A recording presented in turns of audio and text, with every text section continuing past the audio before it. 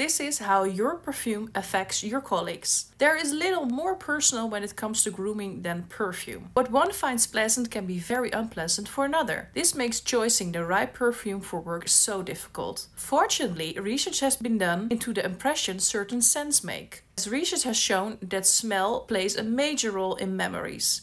When recalling events and happenings, we remember 35% of what we smell, while on average we remember 5% of what we see.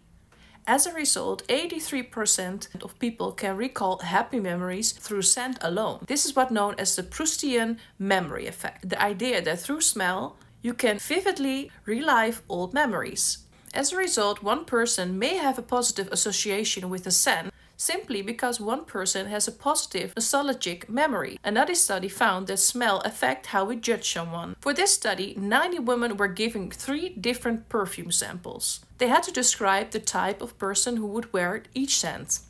The results showed that we often link spicy, wooden and citrus scents with traits such as confidence, assertiveness. With floral scents, these traits scored a lot lower. People felt that this would be the choice of more inhibited types. Besides personal traits, scent can also influence people's behavior. For example, people who smell coffee appear to become more social, and lavender brings on a feeling of relaxation. When you think about it, it all sounds very logical. Floral scents are soft, and we often consume coffee in the company of others.